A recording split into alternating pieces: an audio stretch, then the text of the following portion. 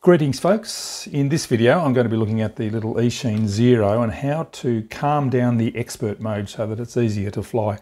This was prompted by an email conversation I've been having with a chap called Travis.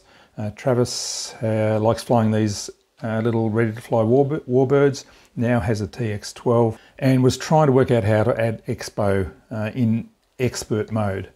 And I've been trying to talk him through it, but it's probably easier to show it in a video anyway.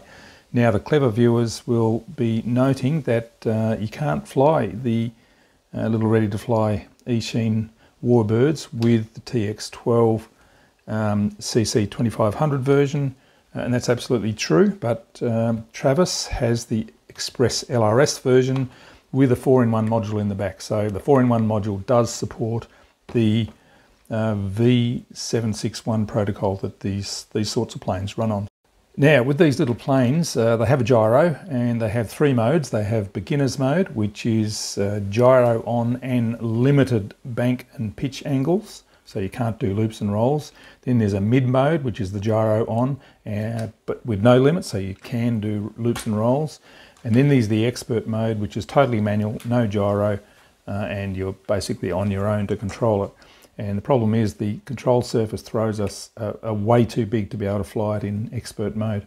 Even I have been pretty unsuccessful trying to fly them as they are in manual mode or expert mode. So what we need to do is reduce the throws or add some expo to calm down the performance in expert mode. And we only want the reduced rates and expo in expert mode because we need the full throws to get the gyro to work properly in the beginner mode and mid mode.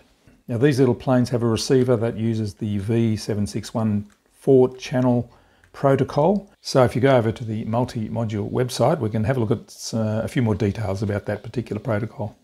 This is the multi-module.org website, and it'll give you the details about all the different protocols that the multi-module RF modules use. And if we click on the V761, we get the details. Here's the gyro information. So let's first have a look down here. There's two sub-protocols, 3-channel, but that's not for us. We want the 4-channel, which has aileron channel 1, elevator channel 2, throttle channel 3, rudder channel 4, and gyro on channel 5. And if we scroll up here, channel 5 in -100 is beginner mode, 0 is mid mode, +100 is expert mode. That's what we need to know.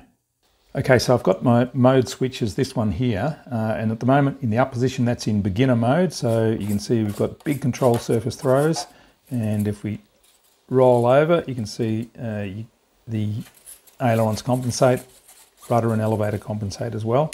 Same in the mid mode,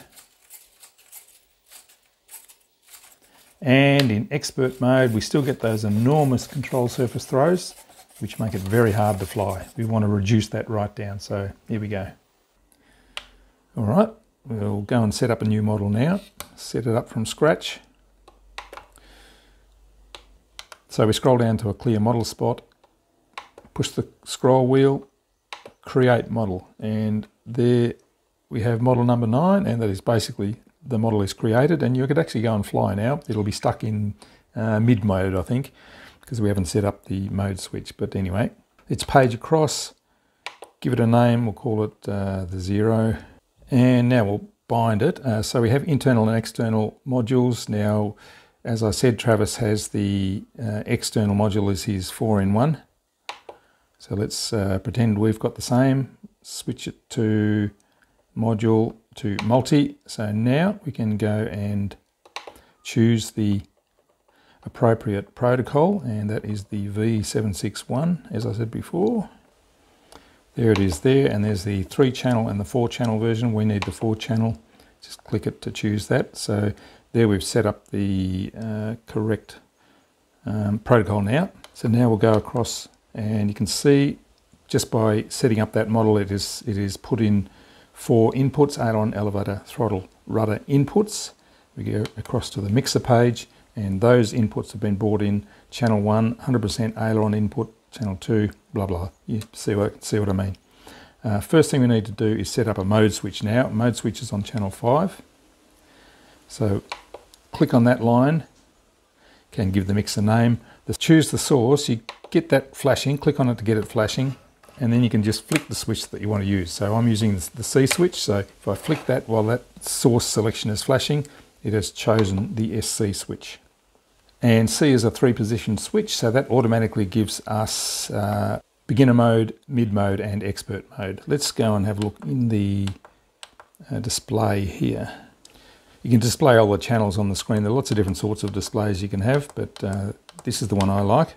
And you may see across the top there are 4 different screens within this display screen, but this is the first screen, and this shows channel 1, channel 2, channel 3, channel 4 and channel 5. You can see the mode switching there.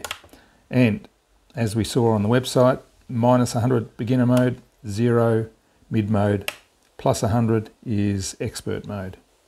So what we're trying to do is introduce Rates and Expo, or reduced control surface throws, only when the switch is in the down position like that.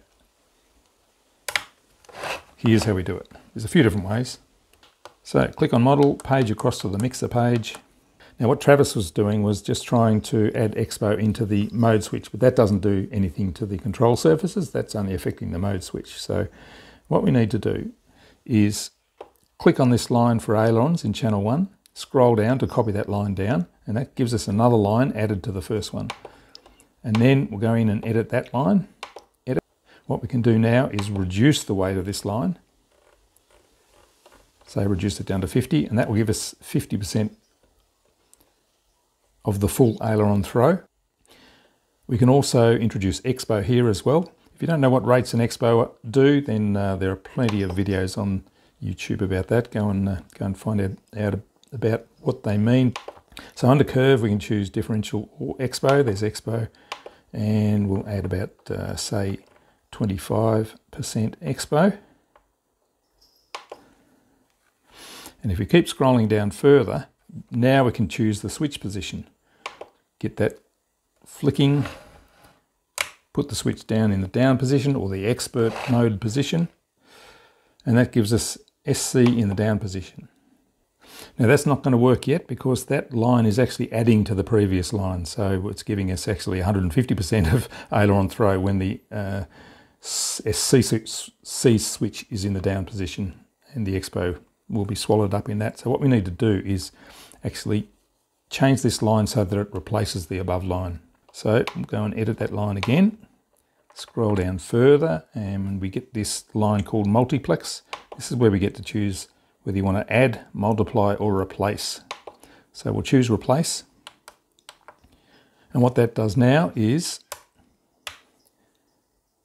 when the C switch is in the down position, this line will replace the other line.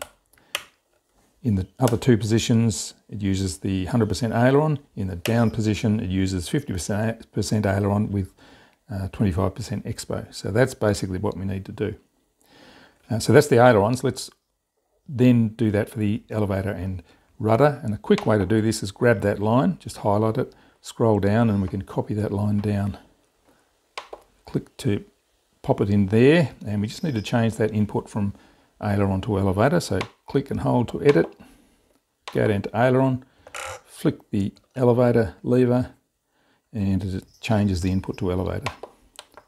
Do the same for rudder. We'll grab this line, scroll down to copy it down, pop it under rudder, click again to put it there, click and hold to edit, and change the input to rudder.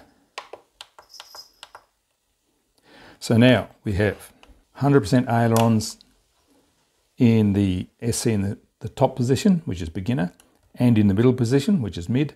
50% aileron with Expo when the C switch is in the down position or in expert mode. Okay, so I'll show you what that actually looks like now. I am using my Boxer radio for the demonstration. So there we have full aileron movement, which is a lot in beginner mode, but that's taken care of by the gyros. Same in mid mode. But when we switch to expert mode, the SC switch all the way down, you can see the control surface movement is a lot smoother and a lot smaller as well. So that should be a lot easier to fly in expert mode. So I hope that makes sense. Hope it helps. Thanks for watching and see you in the next video.